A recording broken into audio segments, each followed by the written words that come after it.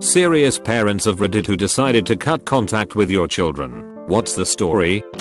Cheap and easy to obtain heroin was the beginning of the end. Twice he robbed me of all my possessions, even my car. One 8-month stint in state jail during which I visited with his daughter every weekend, and upon release I brought him home only to be robbed again. 3 failed attempts in recovery centers, after which he and his girlfriend abandoned their children, leaving them with me for 4 years with no contact of any kind. At 32 he is now unable to remain out of the county jails for more than a week at a time. I'm done. So I had my son early, around 17. The girl I had him with moved away before I met him. 5 years later I get sued for child support, so I paid and decided to try to take some care of this child. Fast forward to him in high school. I never got to spend more than the summers with him due to him living so far away and the fact that his mom is a bitch. Anyway, I find out that he hasn't been to school in literally years, so much so that by almost 20, he hadn't graduated grade 9. Things go wrong in my life too. My ex-wife decides to leave me for some woman, and my son shows up at my doorstep saying that his mom kicked him out. I told him that he had to go to school if he's going to live with me. He finally agrees, and I start finding out how terrible his mom did for him in school. He was labeled as severely learning disabled, schizophrenic, and was prescribed antipsychotics, which I'd never seen him take. It turns out he told his mom that he was seeing things, and after she took him to every doctor in the city, the first few couldn't find anything wrong with him. She finally got a few diagnoses. I took him to my doctors and find out that he was playing along so that the school would give him an easier time. I get the school to give him a chance and he finally starts on his English, math, etc. And, to everyone, except me, surprise, he passes with high grades. So much so that he is accepted into college with a minimal of effort. Figuring he turned over a new leaf, I decide to buy him a car, put a couple of months rent down on his own apartment, and give him a couple $1,000s to help with tuition. Not to mention that I bought him a laptop, a bunch of dishes, pots, and pans etc. He looked so proud when he moved in, and I remember beaming all the way home after helping him move in the week before school starts. I see him for the next couple of weekends to ensure that he is transitioning to his new place well enough. Although he seemed a bit lonely at times, he seemed to be adjusting quite well. 2 weeks after school starts, I get a call from the school telling me that my refund was processed. I immediately call my son. Much to my surprise, his cell phone was cut off. Even though I'm the one who pays for it, I go to his apartment to see if everything is okay, and the superintendent told me he moved out last week. I haven't heard from him since, but through the grapevine I found out that a friend of his won a legal battle and got a few $100,000, so they pooled their money to become big time drug dealers. I have no idea where he is now. I haven't heard from him. His mom hasn't. His grandparents haven't. Nobody has. Took a bit to decide if I wanted to share my story, but here goes. I'm the father in question. I have 3 kids, 2 daughters and 1 son. They're all adults. I got married at 20, and we had them one after another. 4 years, my wife and I blamed ourselves about how my youngest girl turned out. Being so young, right out of community college, I wasn't making a lot, so I did the best I could. But we wonder if it was nutrition or the shithole we stayed in or something that made her be born with severe BPD. We didn't know what it was at first. She was really difficult. We tried our best to raise her well. By the time we figured out what was wrong with her, she had set in really bad behaviors. We still think she's the one that mutilated the neighbor's cat, but can't prove it. As of 2 years ago, she refused to take her medications, was sleeping around with whoever would shoot her up with drugs, stealing money, and generally being really difficult. We told her to leave and never come back. Tried to get her into a state mental place, but it wasn't an option. So we just closed our doors and moved shortly after. Honestly don't know what happened to her since. I tell people I only have 2 kids. Wife is devastated, but I'm just relieved. Sorry, baby K.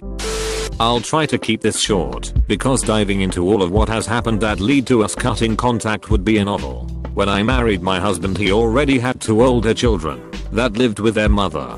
My husband and I ended up having 2 kids of our own. While my oldest was an infant, my stepchildren moved in with us, and that's when everything started. They caused so many problems for us. I'm talking heavy drugs, sneaking out and getting arrested, you name it. The older of the 2 called CPS twice and made up lies about me being abusive. As a new mom, the investigations were terrifying, but in the end they found their claims to be false. The final straw of them living with us was when we got wind of them pissing off the wrong crowd and the possibility of our home getting shot up. Their dad sent them to live with their mother. I'm just going to jump to when the actual cutoff happened, but keep in mind we had an endless amount of horrible incidents with them over the years, and we tried to help them countless times. They were both in their 20s at this point. Essentially, we discovered they were stealing from my side of the family. They robbed my sister of her fine jewelry and took what we totaled to be around $25k from 3 family members. Beyond that, they had a drug operation going on in a family member's summer cottage. The family member didn't know they were even there, as he lived elsewhere most of the time. When confronted by their dad, they blew up. They said some of the most hateful things I've ever heard and spit in his face. That was it for us. They took advantage of people that loved them very much and had no remorse for it.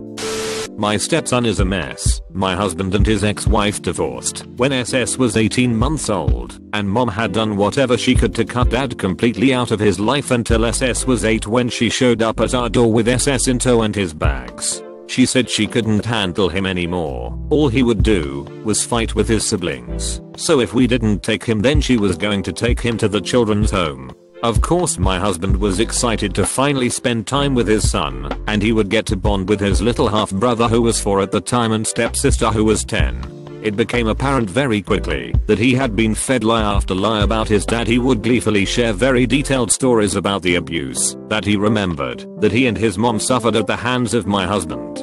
SS was in therapy, but really started escalating dangerous behaviors. My daughter would wake up in the middle of the night with him standing over her saying, "Next time you'll never wake up." So we put a lock on her door, which he broke through with ease. We put a deadbolt on her door. He broke the door frame trying to get to her. His little brother would walk by, and he would kick him as hard as he could. He bit him until he would draw blood. The last straw for me was when he barricaded himself in his room with his little brother. I could hear my son screaming when I finally got in. My SS was molesting him. That for me was the last straw. He needed more help than what his therapist or we could do for him. The next day, child services was contacted, and he was removed from our home. A few weeks later, CPS gave us pages and pages of psychological evaluations that his mom had on him.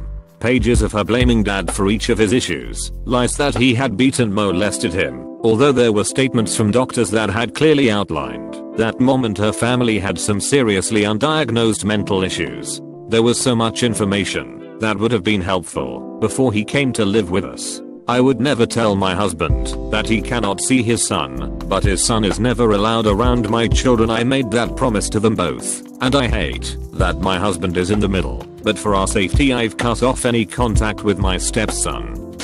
My husband's oldest daughter is not part of our lives at this point. We basically discovered that everything she ever said was a lie. She got involved with a younger guy that's a real asshole. He's horrible to her and her daughters. She called the police on him, kicked him out, said she was never going to see him again.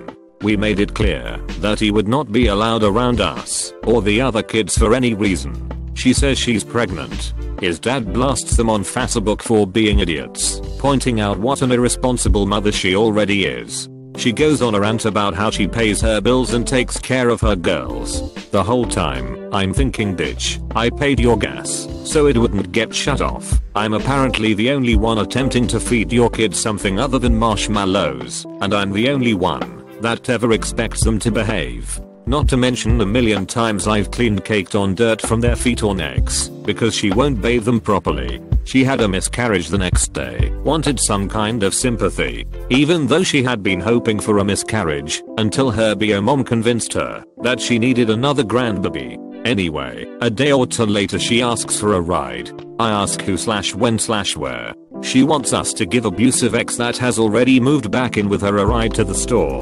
Fuck no. Reminded her that we are not doing anything for him ever. Pointed out that it's pretty disrespectful of our wishes to try to force him on us. She threw a tantrum, He threw a tantrum. Told us get over it or don't speak to her and the grandbabies again. I told her I'm not having that abusive piece of shit around her siblings. She can either respect that or move on without us. She chose the abuser. We've ran into them driving around town a few times. The guy will literally hang out the window of the car screaming, making faces, and flipping us off every time. They act like they are still 12. I miss my grandchildren, but I don't miss their mother. I don't love her, she doesn't love me, and we have nothing in common. All names are changed. When I was 22 I met a beautiful woman who was in half my college classes, but was a mature student. When Ella was 14 she'd given birth to a daughter Anna. By the time Ella and I moved in together Anna was already 15. It was like having a roommate. Anna was a great kid and all that jazz, but she wasn't interested in spending all that much time with some random man. Then 3 years later she moved out, and I became the random ex-roommate who covers her tuition. People seem to think it's a tragedy, but we don't dislike each other. We are just not interested in contacting each other. We both love Ella and sometimes we happen to be spending time with her at the same time, like when Anna comes home for Christmas. When I married Ella I promised to take care of Anna. I don't regret that, but my care falls mostly on the financial side. Although I went to every game she had, and every teacher conference, we just failed to bond. She's more like a distant cousin than a daughter. My 33-year-old daughter chose drugs and thug life over her husband and 2 boys. Hasn't seen her boys in 4 years. They're only 7 and 5. The oldest remembers her, the youngest does not. I've been dealing with her darkness since she was in 4th grade. Took her to countless therapists in her youth. She convinced them all she was fine. I tried to help her through probation and rehab again last year in the hopes of reuniting her with her boys. She was snorting, now she's shooting. Nothing legal to keep her from these boys. She chose drugs. I'm done. Never realized what an epidemic this has become until I started talking to people who are dealing with the same thing with loved ones. It's definitely effed up. I had a daughter when I was fairly young. I married her mother and spent a few hellish years with her until divorce became necessary. We agreed to split custody, so long as she received full physical custody. It made sense under 3 circumstances. Within a few years, it became obvious my emotionally volatile ex-wife was just poisoning our daughter with absurd lies, and to some extent, no doubt, her family as well. My kid became distant and then anxious around me. Her mom began to move an awful lot and it eventually became undeniable that she was intentionally hiding from me. I tracked her down on Christmas 2013 at a house her father directed me towards. She was livid that I showed up to say Merry Christmas and drop off gifts for my daughter and her younger sister. My daughter looked at me like a complete stranger, even frightened. They were never home when I tried to visit after this and soon moved again. Realized no contact was available to me. Her mom called me from her mother's number months after and asked for a large sum of cash to pay for school stuff. It was April I think. I asked her where my daughter was before I agreed to anything and she got angry and hung up. I stopped trying I guess.